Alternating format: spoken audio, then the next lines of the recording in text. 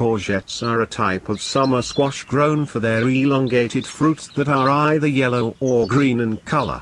Though they are a warm season crop intolerant to cold weather, each courgette plant produces separate male and female flowers that are easy to tell apart. The females have swollen bases while the males haven't. The male flowers come on first and provide an early season treat that can be dipped in batter and deep fried.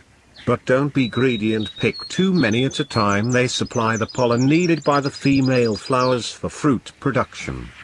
After the female flowers are pollinated, their swollen bases morph into the delicately flavored fruit prized for their tender skin and soft flesh.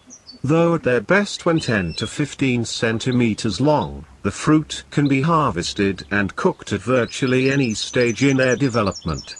But remember, if you pick them young, more will be produced. But if they are left on the plant too long, not only will there be fewer fruit, but they grow into giant-size marrows enclosed in a tough rind. Courgettes are greedy plants, so the two golden rules are to water well and keep them fed.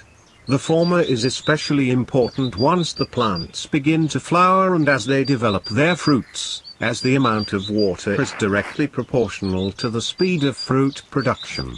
In the height of summer, each plant will need as much as 10 liters every week, so a good soaking every other day is vital.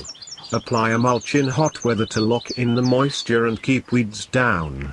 Garden compost, grass clippings or manure will all work, but be sure that the mulch does not touch the stem of the plants or the concentration of nutrients could harm them. Thank you for watching my video.